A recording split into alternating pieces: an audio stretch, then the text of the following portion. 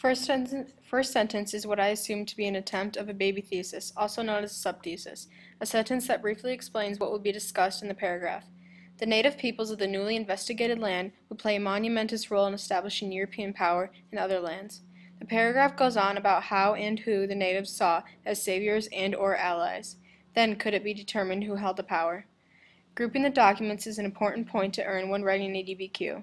You must group all the documents in at least 3 groups. In this body paragraph, there are 3 documents grouped together, as well as an additional document. Like mentioned before, to earn point of view points, you must have at least 2. In this paragraph, there isn't a point of view.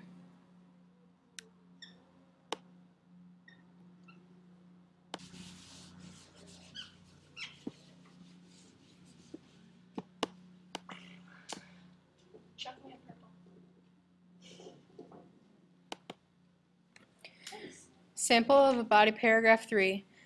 To read, pause the video.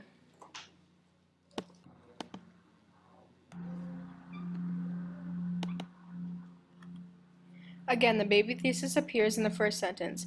Cricket played a religious role in the peacekeeps between Hindus and Muslims, or India and Pakistan. The body paragraph goes on to explain how this statement is. This essay sample is separate from the previous paragraph. Documents 8, 5, 9, and 7 have been grouped together, so the 2 or more documents per group rule has been made. In this body paragraph, there are 2 additional documents.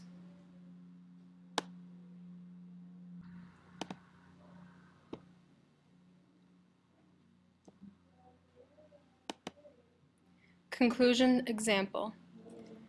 Press pause to read.